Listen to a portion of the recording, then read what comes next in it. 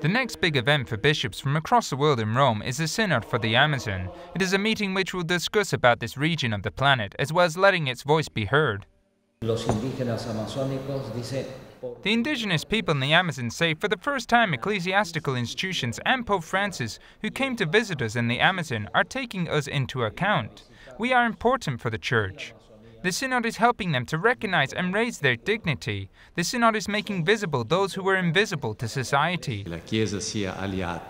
They ask the Church to be their ally. They want the Church to recognize their right to decide and not the Church to decide for them. However, they want the Church to support them in their decisions. It means that they, the indigenous people of the Amazon, are the protagonists of their history and that others do not speak for them. They have a voice and do not want the Church to be their voice. Instead, it is about the Church giving them strength and supporting them in what they propose.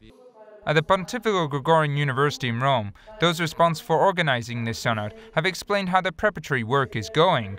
More than 260 meetings have already taken place in 9 countries. These meetings featured indigenous Amazonian leaders, NGOs working in the Amazon, as well as missionaries and bishops. We had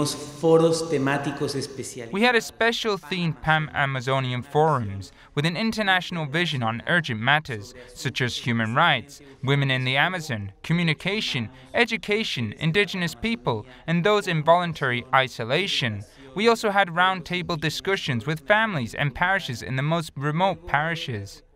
A final document which is now being prepared will contain reflections on all these topics and is to be delivered in June to the bishops in the Amazon region.